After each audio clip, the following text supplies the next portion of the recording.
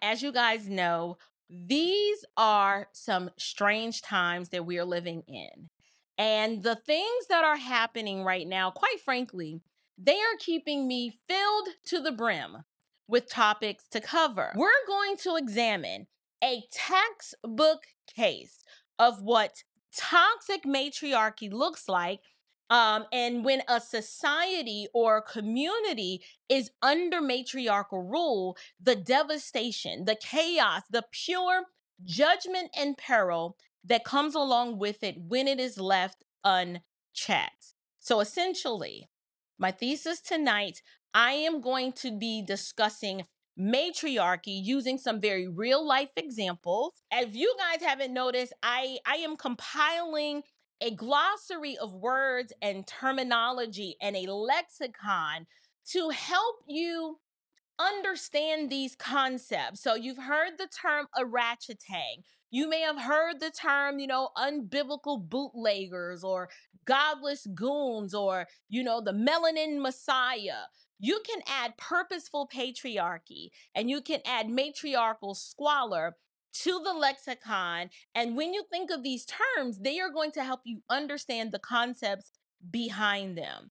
So walk along with me up to the Midwest section of our nation, and we're going to peep in on the nasty, the disrespectful, downright criminal behavior of EastPointe, Michigan Mayor Monique Owens. You guys take a listen at this. The hearing of the public is now open. I'm here in support of Councilman Curley. Okay, you know what? I'm gonna stop you right there, or we're gonna stop the council meeting because I'm not gonna let you speak on something that has to do with police, with the police. And I was going to say, Mayor, you gotta let her speak. Idea what I was going to say. Well, I'm gonna let her speak, but I'm okay. Hold on.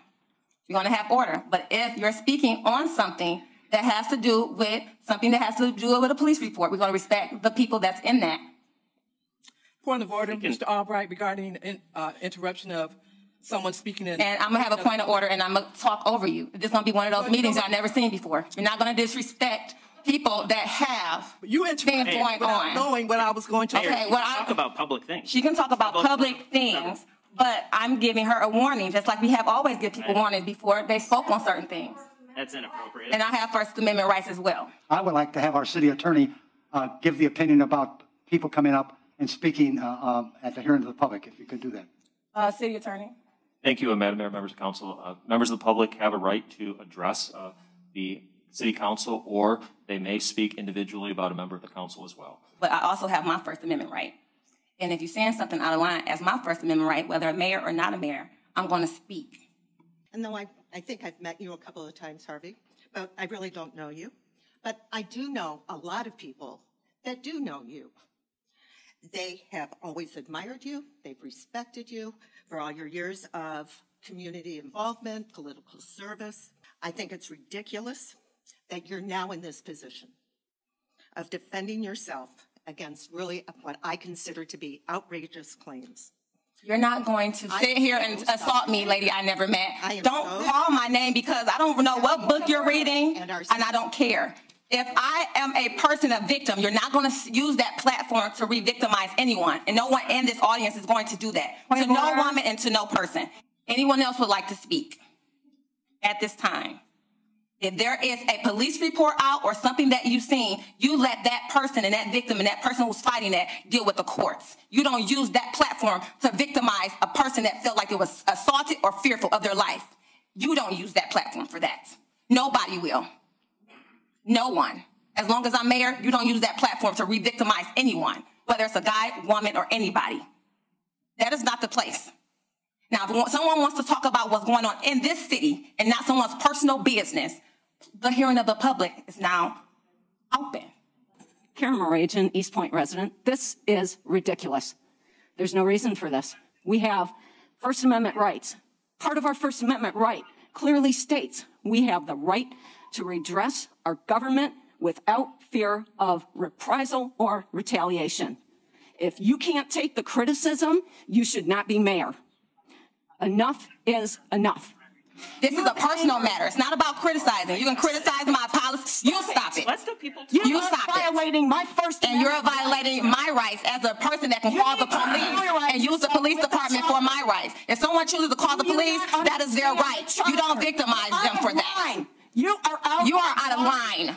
You are out of line. You're out of Point of order. You are out of line. Point of order. You are out of line. You are out of line. Now, do you want to stand there and talk about your cats and your dogs in the community, but you won't talk about me? You don't interfere okay? with my free speech. And you don't interfere with my free speech. You don't get to, you got 1 minute. Of reprisal or what else do you want to talk about? Would you like the news crew to come out? The news already comes out. That's it. I guess we're done. Thank you very much for running this city.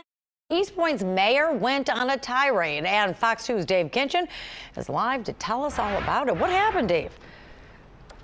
Well, this was a very heated meeting that happened 2 days ago, and EastPointe residents, well, they're still talking about it, taking it all in, and they're wondering what's going to happen next. So you can never say, the mayor disappointed you. You all disappoint me. EastPointe's mayor putting her constituents on blast. So don't blame the mayor for your city. Blame yourselves, because it's deep-rooted. Mayor Monique Owens closed the January 17th council meeting with a 15-minute fireworks-filled finale after starting out with remarks honoring Dr. Martin Luther King for his teachings on love and unity. Owens making it clear she's sick of taking unfair criticism for what residents call a rise in crime. It's a little rough. It's getting a little rough. I don't know why it didn't used to be. A puppet doesn't say anything. They're moved by whatever goes on. We showed video of the tirade to EastPointe residents. Many are stunned. That was surprising that Barry did all that. She was kind of rough. I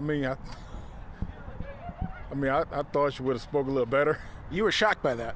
Yeah, I didn't even know that until you just told me. I didn't even know that was the mayor talking like that. Owens said she's been subjected to a double standard as the first black woman elected mayor of EastPointe and referenced an alleged incident with a fellow council member. The same rules and the standards apply to different people. That's not love. I had someone up here that actually got in my face, and I had to make a police report. Put a PPL out on that person. If you can't respect the people that lead your community, how you expect people to respect your property, respect your car, respect your families, and you can't even respect mine? We're here at City Hall. Let's see if we can find the mayor and talk to her about those comments. All right, well, City Hall's closed for the day. Let's stop by the mayor's house and see if we can get answers there.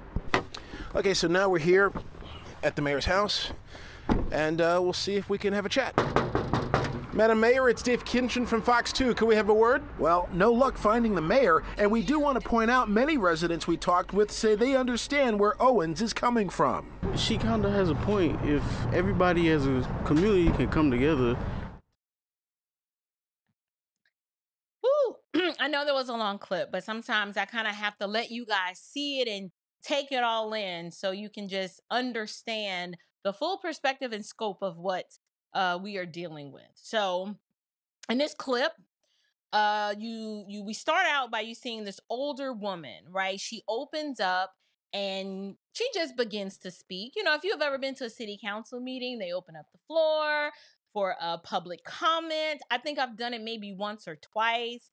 And so it's very intimidating because it's this room full of people sometimes, if it's something really important going on. And then you have, you know, the city council sitting there and you're kind of just standing up there on the microphone. So she begins to speak. And before she can even get the words out, what does this orangutan do? Right? She tries to shut down the lady before she's even had a chance to get 2 words out, right? She just flats out. She starts threatening and acting all kinds of disrespectful and just acting ugly. And I don't know who this woman thinks she is and who told her that her boo-boo don't stink, but somebody has emboldened this orangutan to where she thinks that she can speak to these people like they are children. Y'all, what you just witnessed, this right here, this is Big Mama. This is Big Mama right here. This is that black girl magic, who gon' check me boo, yes, queen with the K, toxic, matriarchal cesspool of squalor. That's what this is. And when I tell you, I cannot stand listening or seeing this type of behavior because it puts me in a very bad headspace. This is the type of foolishness.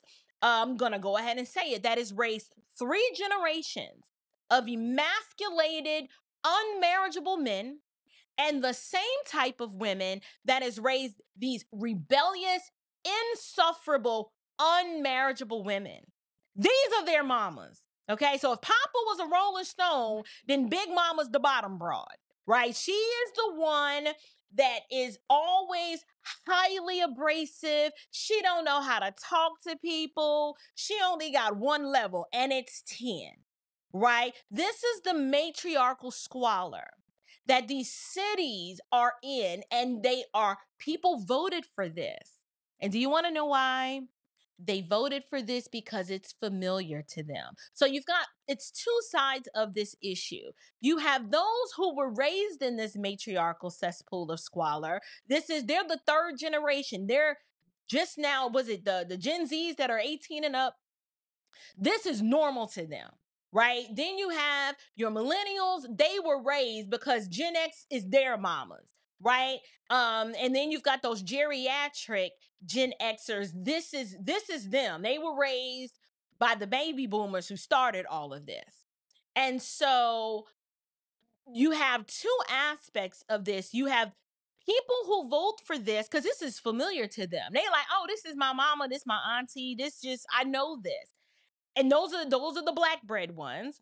And then on the white side, they vote for this because of white guilt, right? They've been guilted into saying, you're just against diversity and equity and inclusion, and it's our time. So you need to vote for this, not because this person has demonstrated that they're qualified. They've done nothing other than show up and be black. They're the first. It's a vanity metric. So you got white people who vote because they're like, if I don't, I'm not going to be, with the in crowd, and I won't be viewed as, I'll be viewed as old fashioned. So let me just go ahead and vote. And then the black ones, they like, oh, well, that's just how Mika is, they it's familiar to them. They've been forced to accept this because this torment and torture, it is par for the course in the black breeding construct of matriarchal blackness. You guys know exactly what I'm talking about. This is part of the behavioral noose that they put around your neck, and you must bow down. Oh yes, you must be quiet when they're talking, because you don't have your own opinions. You don't have your own thoughts. You just stand there and you listen to me, the matriarch, because I'm Big Mama and I'm on top, right? What is going on in the mind of the people who voted for this? I'm going to show you what's going on in the minds of the ones who voted for this or who support this. They really don't believe in holding people accountable, and they were raised by this woman. I'm going to keep saying it. It's your Kirk Franklins who, when you have to bring these women and hold them accountable and bring their actions to account, they're the ones, particularly the males, that say, we can't say nothing about black woman. We gotta protect her at all costs because she's the queen. And we just, no matter what, his own mama, who to this day won't tell the truth about who his daddy is, and lied with 2 pieces of DNA evidence that prove that she lying. She will stand there and look you in the face and be like, it ain't true. The blood is wrong. Somebody must have conspired and gave him a blood transfusion and put somebody else's blood in his body. I know y'all retrieved this blood from this man and it's verified it belongs to him, but that DNA test, that is wrong. These are the people. They were raised by this Big Mama. I want to go ahead and let you see something else. Look at this. We do want to point out many residents we talked with say they understand where Owens is coming from. She kind of has a point. If everybody as a community can come together. I wanted to play that again because That's two men. You had an older one and a younger one, and you saw it correctly. The first man in the clip, before, when they were kind of showing to him her behavior, he kind of laughed it off because to him, you know, this is just an everyday Wednesday in Mayberry, right? Like his response, I remember, he was like, you know, she was kind of rough. But his response, he wasn't really appalled. He didn't demonstrate like, oh my goodness, that type of behavior is unacceptable. This is the mayor? He was just so cool and laid back about it. He wasn't appalled at all. And do you want to know why? He's been around women like this all his life. Right? This is his sister. This is his mama. This is his auntie, his girlfriends, maybe even his wife, if he has one. I don't know. He's an archetype, right? We're just using him as an example. This man laughed it off because this type of energy is a staple in his world. And then you had the younger boy, the younger gentleman. This is literally all he knows. So to him, this is normal. So what else did you expect him to say? He's been around women like this all his life. And so he's been trained to agree no matter what. Right? Because he knows failure to agree and see her as, well, you know, she kind of has a point. You know, he knows that makes his life miserable. And so he's been under the same room with this type of a ratcheting energy. He already knows that to get peace and to have his just basic needs met and to keep her off his back, he just has to cooperate and agree because there's no winning an argument against her.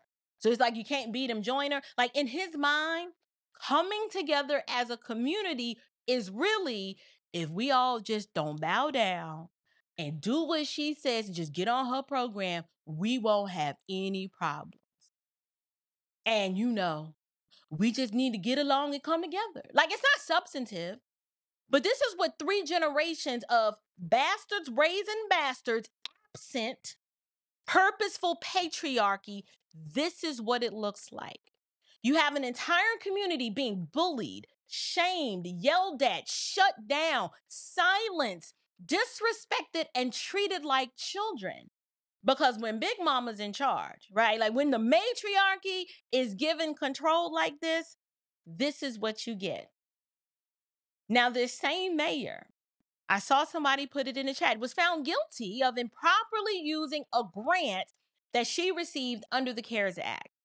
And I want you to take a look at the lack of self-awareness here. Take a look at this. She's already proved she's going to do what she thinks she can do and what she can get away with. She's already said she's the mayor. Harvey Creech is a proud EastPointe resident of 50-plus years. Upset to learn the mayor is now in the news again. We don't need it. We don't need any more publicity than what we've got right now.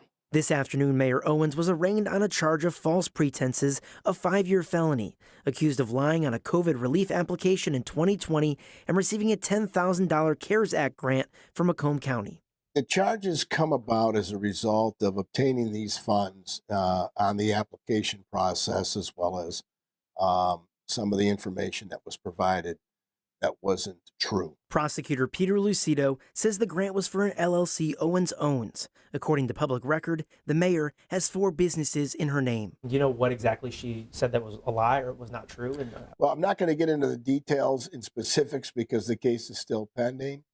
But in generic wise, that, you know, she's made false statements of fact on an application. Owens is due back in court next month, and Lucido says the office continues to make corruption a focus. Residents say they want answers. If she ended up being found guilty on a 5-year felony, what do you think should happen to her as mayor? She needs to be removed, simple as that. She's innocent until proven guilty, but unfortunately, you know, when it is a high-ranking official, such as an elected official, we begin tonight with that courtroom clash between the mayor of EastPointe and the judge during her sentencing hearing today. Monique Owens is now sentenced to 6 months probation. She also has to perform 100 hours of community service for misusing COVID-19 relief money for her personal business. 7 Action News reporter Sarah Michaels is outside Macomb County Court with how Owens caused the judge to be outraged inside that courtroom. In the 4 years that Monique Owens has been EastPointe's mayor, she has been charged with fraud and sued by residents. You could say that it's been a rocky road, much like court Thursday morning. Even though I pled what I pled, I know that I am not a fraudulent. Even though in September, EastPointe Mayor Monique Owens pled no contest for fraudulently applying for a grant, Thursday, at her sentencing, she said to cameras, "Don't believe the allegations that you have heard about me." The Macomb County judge didn't take that well. Are you talking to the TV or are you talking to me as the judge? Because I don't think you're talking to me as the judge. And you're really telling me you did absolutely nothing wrong and therefore this case should be proceeding differently. This fall, the 39-year-old mayor was charged for falsely stating on a 2020 C.A.R.E.S Act grant that her business, Naturally Funny Talent Agency, was 51% veteran-owned.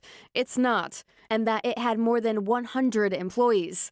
It doesn't. Owens received $10,000 from the grant and in September was ordered to pay that money back in restitution, which she did. The crime adds to Owens' tumultuous time in office. She's also being sued by EastPointe residents for suppressing citizen comments in 2022. Are you disappointed in the mayor? Very, very disappointed. Owens made history in 2019 as the city's first black mayor. Tanja Price says that she has lived in EastPointe for 10 years and was thrilled to vote for Owens 4 years ago. Now, after years of drama, she says that she's glad to see Owens' term coming to an end. I found that very offensive. I think that if you do something wrong, if you really have a change in heart, a change in your ways, what's to smile about? Price is referring to this smile in court Thursday. I reached out to Owens for comment and did not hear back. The judge ultimately sentenced her to 100 days of community service and 6 months probation,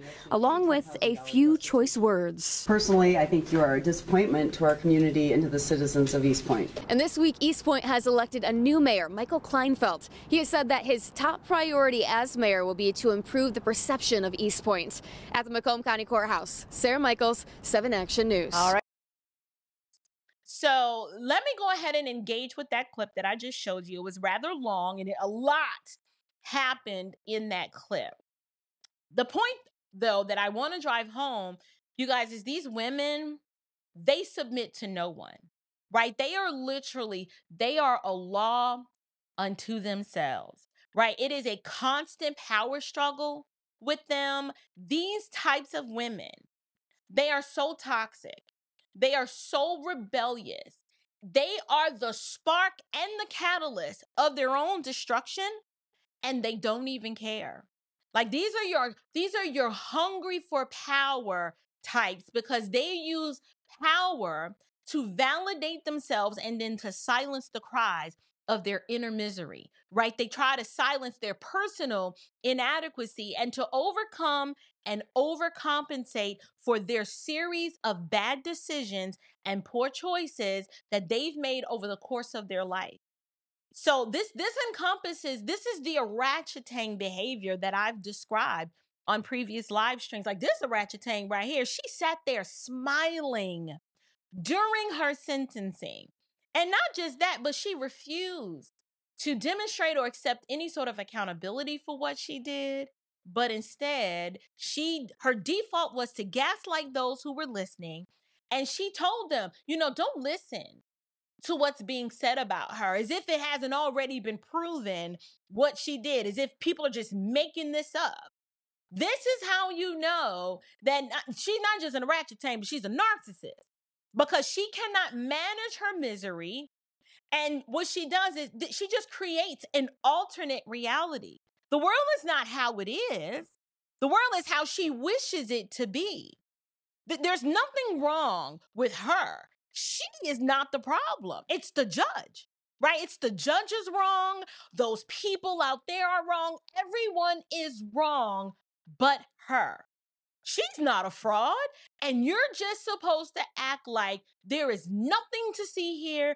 There's nothing going on. She is the victim, the poor, single mom, Black woman who's the first mayor, and it's the white supremacist system. That's what it is. It's the white supremacist system that just doesn't want her to win.